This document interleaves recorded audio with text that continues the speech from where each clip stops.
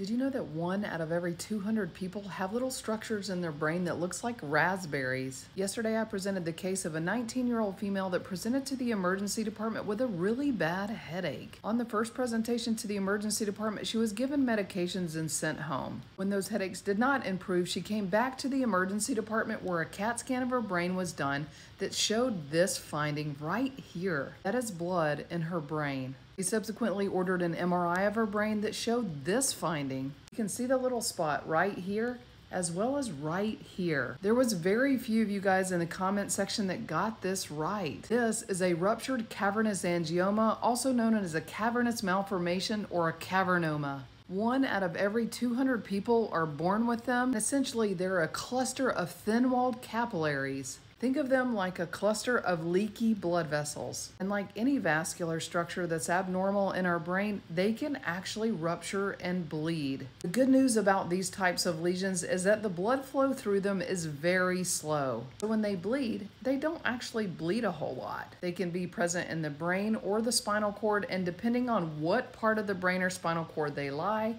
the bleeding can cause a variety of different symptoms. In our patient's case, her cavernoma sits within her right frontal lobe, which essentially doesn't cause many symptoms if they rupture. So that's why she only presented with a headache. In fact, in most cases where cavernomas rupture, the symptoms are typically headache or seizures. Now, depending on where in the brain or spinal cord these lesions are located, hemorrhage can cause a variety of different presentations. For example, a cavernoma in this spot of the brain will cause contralateral weakness if it does hemorrhage. A lesion in the spinal cord right here could potentially cause someone to be paraplegic if it bleeds. And a cavernoma in the brainstem could potentially be life-threatening if it hemorrhages. These are non-cancerous lesions that are present at birth, meaning that something happens during development of these blood vessels and it causes them to cluster together. They're not cancerous and usually do not grow. But over the course of a patient's life, they could hemorrhage or bleed. They're usually sporadic, meaning they are not hereditary,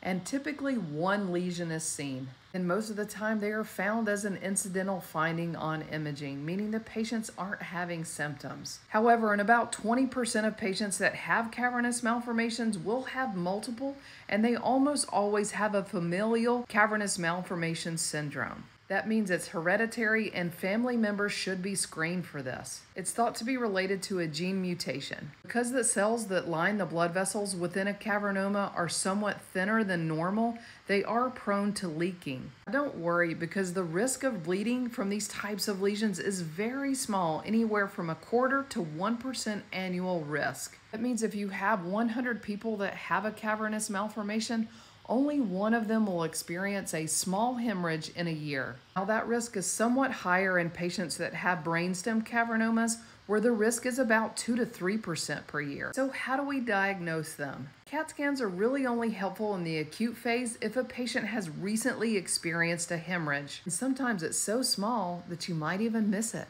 MRI almost always establishes the diagnosis. It's usually a smooth, well-circumscribed, popcorn-shaped lesion within the brain. They're usually surrounded by a low signal intensity hemosiderin rim. If the lesion has recently bled, you may see signs of swelling around the lesion. A cerebral angiogram or even a CTA will be negative on these, and this is a tool that you can use to rule out other types of vascular malformations. All right, well, how do we treat them? Conservative approach is usually utilized, meaning usually we don't rush in there and take them out. Because the risk of bleeding is low and even the bleeds that do happen are usually very small, surgical risks often outweigh the risks of bleeding. And remember, in patient care and when recommending treatment options, we always want to outweigh the risks versus the benefit to figure out what's best for the patient. Indications for surgery are progressive neurological deficits, intractable epilepsy or seizures related to the cavernoma, or cavernomas that really are pretty easy to resect, meaning they're in non-eloquent cortex of the brain,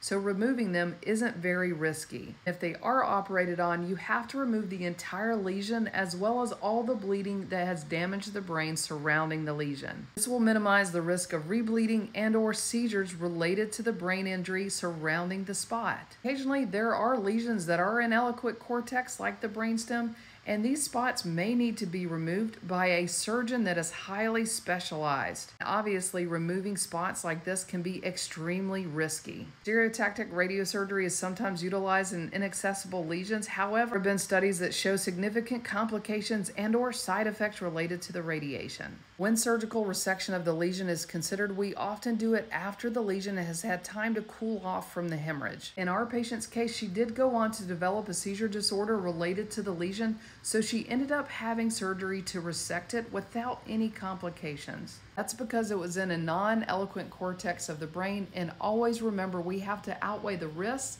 versus benefit anytime we're considering surgery. Another case of patient-focused and compassionate care. Stay tuned next week and I'll go through another case.